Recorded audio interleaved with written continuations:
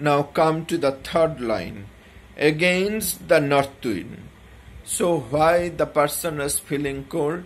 Because the cold north wind was blowing. Tired. So he was tired. Naturally, throughout the whole day he was in the battlefield. So the person was now feeling very tired. So now what he is actually wanting? He has said, yet, so the rest had seemed the sweetest thing under a roof. So you see that in such a situation, to him, when the soldier is cold, hungry and tired, then your body and your mind, that is both physically and mentally, he is wanting rest. And rest is now the most sweetest thing to him. As for now in the newspaper, you are seeing the headlines that the migrant laborers are coming from here and there. And now, what is the most sweetest thing now to them? Not job, not money. The most sweetest thing to them is now some food and to reach home as early as possible. Actually, what should be the sweetest thing of our life?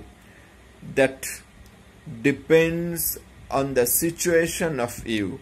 So if you are in a very good situations or in a healthy situation, then what should be the sweetest thing of your life?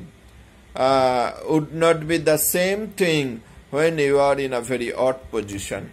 So in this situation, the soldier is feeling that the rest under a roof is the most sweetest thing in his life.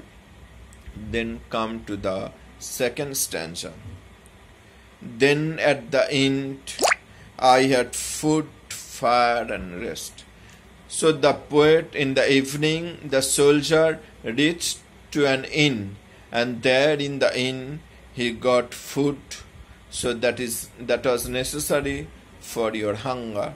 He got fire, that was necessary to keep him warm from coldness in the outside air, and rest, that was necessary for his tiredness.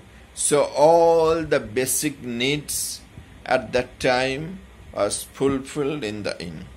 Knowing how hungry, cold and tired was I, actually getting those things, at that time he could feel that how urgently, how dearly he was in need of those things. Actually, we feel our need when we are satisfied with the need. A person could feel how hungry he was when he would be given a plate full of rice. At that time he could feel that after eating up the rice and the full plate rice, he could feel that how hungry he was. So now at the inn, after getting all the basic requirements for the day, the person, the soldier, could feel how dearly he was wanting those things. All of the night was quite buried out. Buried out means all of the night was quite silent.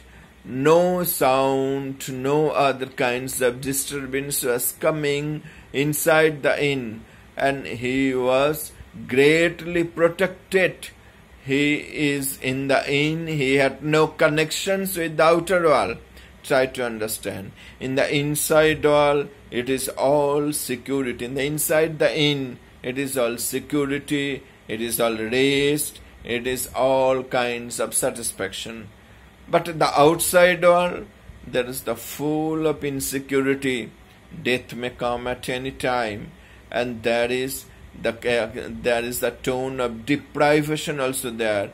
There is a tone of lack of basic amenities there.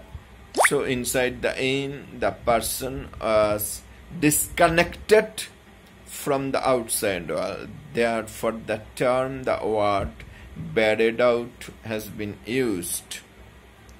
Not merry not, nor cause of many, no, sorry, and all of the night was quite buried out, except the tone would change with the word, except, underline the word. An owl's cry must melancholy cry.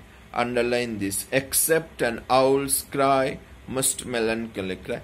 This is the change of tone of the poem. Suddenly the soldier heard an owl's cry.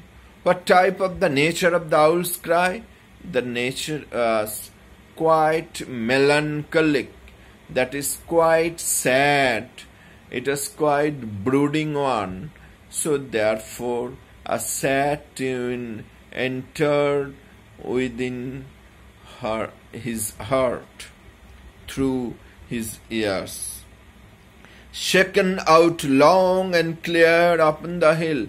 Actually the sound was coming from the top of the hill where the night bird was there among the trees and bushes, and it shook out the night. It shook out the calmness, the peacefulness of the atmosphere.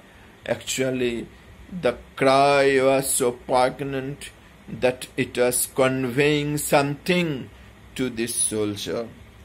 No merry note, nor cause of merriment.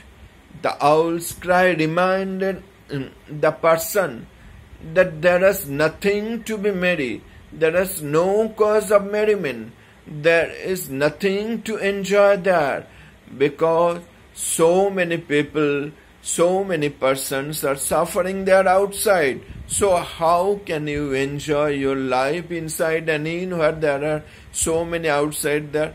Just try to compare the situation in this time where so many laborers, so many small scale income peoples are suffering there. So you can't enjoy your life in your home.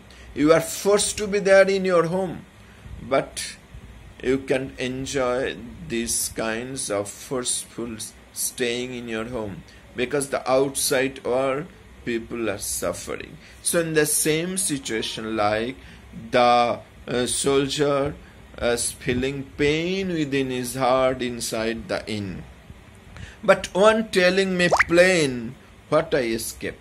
The owl's cry told the soldier plainly, bluntly, what he had escaped.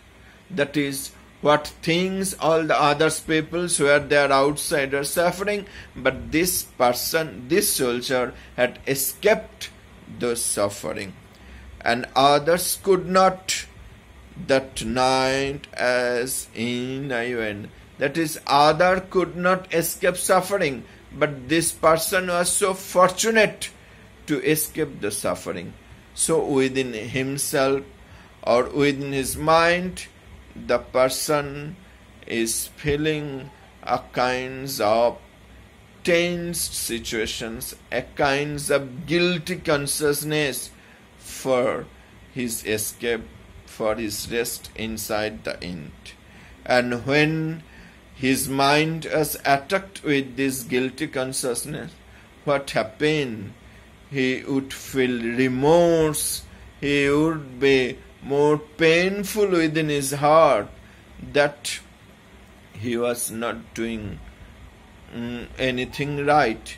Actually, this is called the expansion of the feelings, expansions of the individual consciousness to a universal consciousness. It is an expansion of the mind, and for these expansions of the mind, the person was feeling pain within himself for those persons who were there outside in that cold night. An owl's cry was plainly speaking for those persons. Now watch the third video.